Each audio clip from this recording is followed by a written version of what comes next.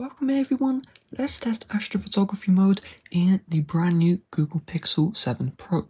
If you want to see how the regular Pixel 7 performs with astrophotography, I'll have that video in the description. So in order to use astrophotography, the first step is you're going to open up the camera, you're going to slide until you're brought to the night sight option, and once you're here, you can see this night icon. This means we're just taking regular night sight. In order for Astro mode to show up, you need to be in pitch black outside. You need a tripod as well. No tripod, no black outside. This is not going to work. You place the Pixel 7 Pro like this, not like this on the tripod, okay? And then the tripod needs to be facing up.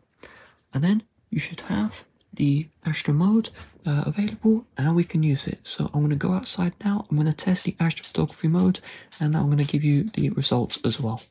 Okay, so you can see the astrophotography mode is showing up, and yeah, you can see it's different from the night mode.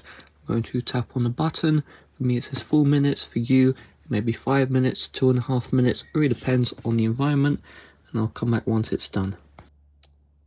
Here are the final results on the Google Pixel 7 Pro. I'll have the image on screen and I'll have the full file, the full image available to download in the description.